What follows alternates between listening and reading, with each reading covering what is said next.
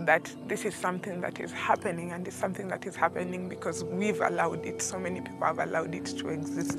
HAART Kenya. This was a beautiful, bright, tragic but touching film, and I see hands already.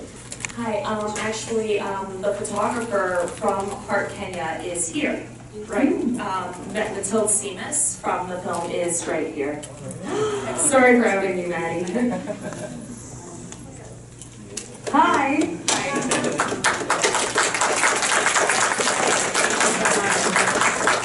This was an incredible opportunity, working with this organization, doing such incredible work, and doing this film with Danielle Silva from Photographers Without Borders was an experience that has changed my life. I'm now an advocate photojournalist, and I do a lot of work with human trafficking survivors. And like I said, this film has really changed my life. So thank you for having me.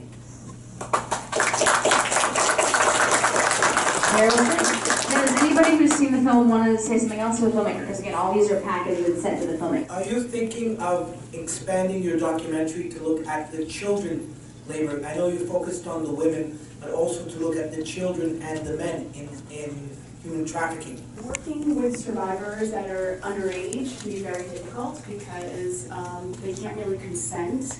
So that can be very difficult, but I did a portrait series on young women wearing masks. You see some of them in the film.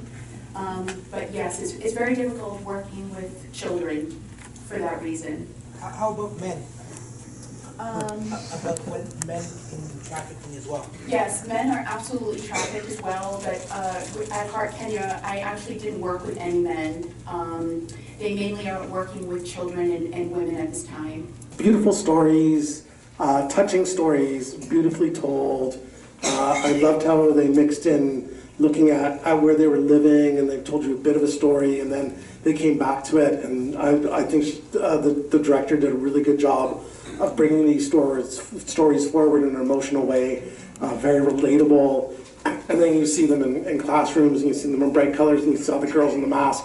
So I liked how that it was almost a hopeful message intertwined with these very sad tales. Such a nightmare for someone to be lured into human trafficking, and how easy people are lured into human trafficking is just very scary. The cinematography was absolutely gorgeous, and some of the ways it was so visually beautiful that I think it softened it made it more easy to hear such tragic stories. I adored watching this film. Who was emotionally moved by it by a show of hands? Yeah, almost the entire theater.